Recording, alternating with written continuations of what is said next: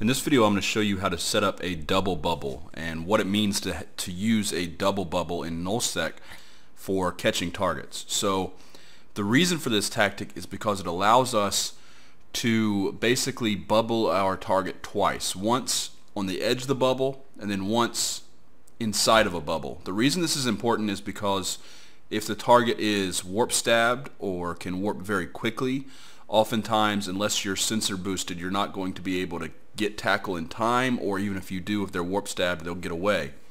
So it's a stronger way to tackle a target and guarantee that you're more likely to catch some of the smaller things like pods, little frigates that might warp really quickly, things like that. And it's just a cool use of the in-game mechanics. So first of all, let's explain to you explain what the in-game mechanics are. So let's figure out a shape for our gate. Let's make our gate a star. No, I think, what have we used in the past as a gate? I don't even recall. Let's make it a triangle. Alright, so let's say that that is the Stargate right there. So, ooh, this is going to be tough. Alright. Forgive the art mistakes. Learning as I go. Do the circle first, then the triangle. Can I move it? I can't move it. That's not cool. Alright, so that's good enough. Alright, and then let's get this. Then that's going to be way too big. But we can fix that. How about 18?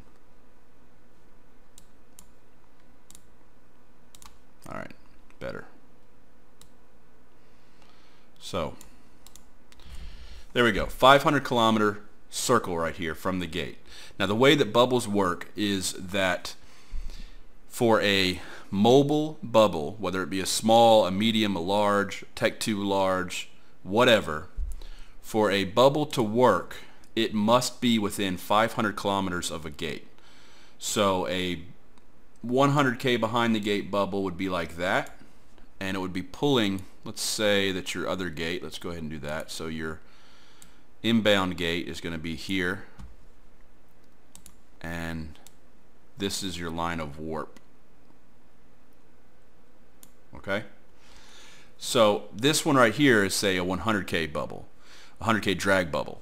And that means that anything coming from over here, I don't like that line, from over here in this direction will get pulled past the gate and into this bubble.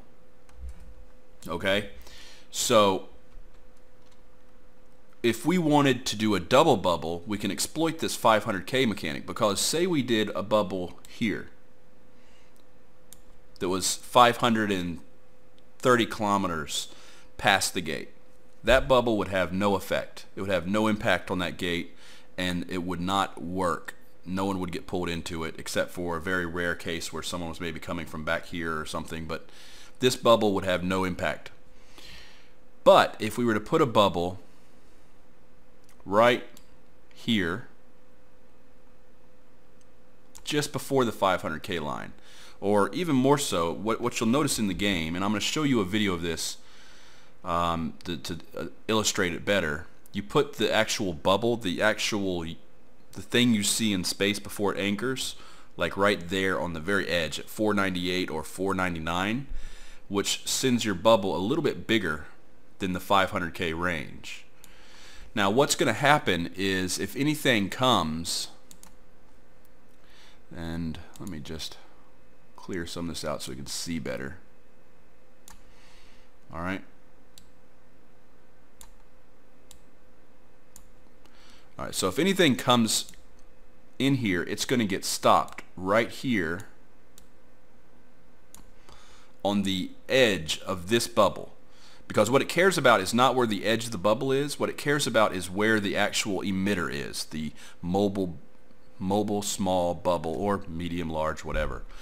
What really matters is where this thing is. And because a mobile small bubble has a 5K radius, so that is 5K, is it 5K diameter or radius?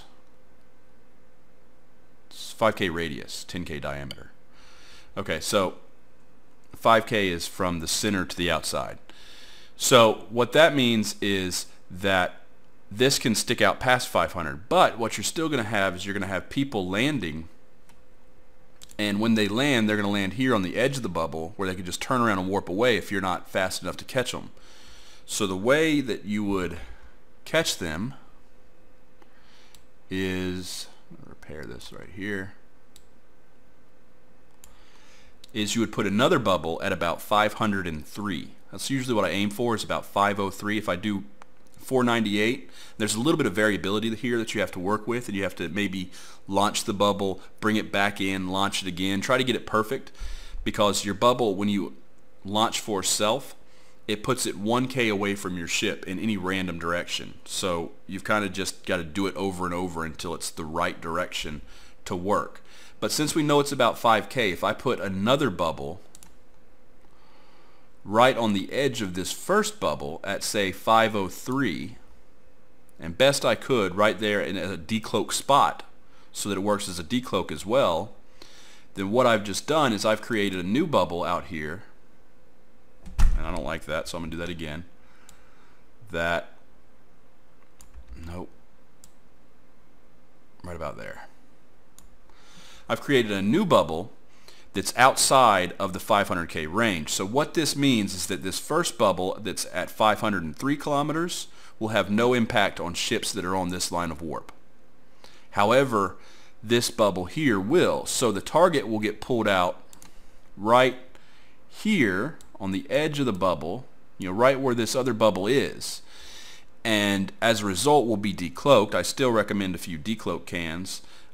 You always test it. So once they're both up, you would go back here and you would do this warp yourself, and you would test it and make sure that whatever spot you came out on, let's say you came out up here in this area up here, you would drop a can. But make sure there's a can on wherever the exit of warp is. There's some random variance in that as well. So try to cover that. But you already get one decloak with this. And what it means now is that anything that comes in here is not going to be able to turn around and just warp off. Because when they land, they're going to be well inside this bubble. Their shortest path out's probably going to be maybe 3 to 5K up or down. But if they try to go backwards, they've got a long way to go here, probably more than 5K, 6, 7, 8K to go if they wanted to go that way. That's a terrible arrow, but I think we can do it again. Alright, so that way would be 5 to 6K. Same thing if they were to go that way. So either way they go, they're going to have to burn through, whether they burn back to the gate they came from, which is typically what they'll do, or towards the gate they want to get to. Either way, they're going to be stuck there for long enough for your ship to lock them, pretty much no matter how terrible your lock range is, unless you're like in a Tech 1 hauler that takes 30 seconds to lock or something ridiculous.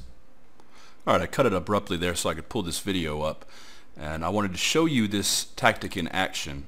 So what we have here is me, I'm in my Wolf, and I'm in Y-MP. This is a entrance system to Providence. It's used to be one of the most popular entrance systems, but lately it hasn't been as populated or as fast, but it's still a good place to camp. It's where I learned this tactic from John Drays. I learned it from his video and then happened to run across him here and talked to him about it, and he clarified it for me and kind of explained the finer details. So basically I'm in warp right now from D6 to Carey. So what's going to happen is I'm going to get caught, and they've actually done a triple bubble, but it's unnecessary. It's just a little bit overkill where you can do this if you want to. Alright, let's mute the music. There we go. Alright, so you can see I'm coming in, and actually I'm coming into D6, not Carey. So I came from Carey and I'm going to D6, and if you can see what happened, I'm going to pull that back just a little bit. So I wish I was zoomed out right there, but I come in and you can see where I get caught. I get caught right here on the edge of the first bubble, the bubble closest to the gate that I'm warping to, D6. And I'm within the second small bubble by probably 2K or so. You can see a little bit better there. You can see where somebody else has died. There's a pod, or there's a corpse and a wreck. on the edge. I came out on this edge over here. Good thing when you're camping bubbles, you want to leave the wrecks and corpses out because they'll decloak. So it's just like an extra decloak every time you kill something. Then someone put this bubble here, which was a little bit excessive and not necessary, but you can do that, and now that's covered even more, so it's even more deadly for anybody who gets caught.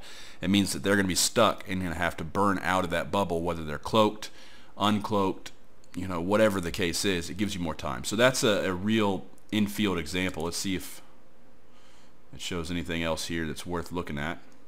Not really. But that kind of shows you what happens in the double bubble. You end up on the edge of the one closest that's at 498 kilometers. You're still inside the one that's at 503, and if you put another one, then, you know, like I said, it's excessive, but it does help.